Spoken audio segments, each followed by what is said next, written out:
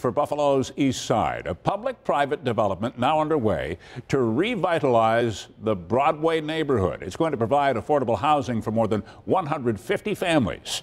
Eyewitness News reporter James Groh is on the East Side for us tonight.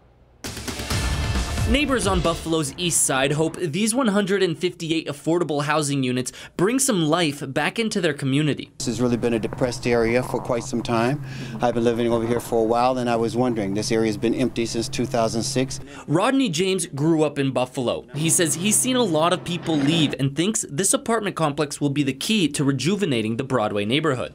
And so in turn, now bringing the new housing in, and that'll bring the population back in, and hopefully the community will get to grow again. The $51 million project called The Forge on Broadway is funded almost entirely by state tax dollars. It's part one of a four-step state initiative to stimulate the area.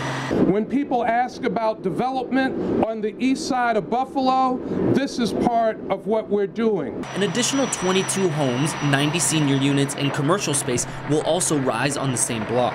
James says these improvements are a long time coming and the community is eager to get behind it. So what we're hoping is that, yes, the revitalization, and if it starts here, that's great, but it's going to improve the entire area. People, like I say, love to see improvement, want to be a part of it. The Forge on Broadway will feature multiple fitness centers, electric vehicle charging stations, and a library. Phase 1 of the construction is expected to be complete by the spring of 2020.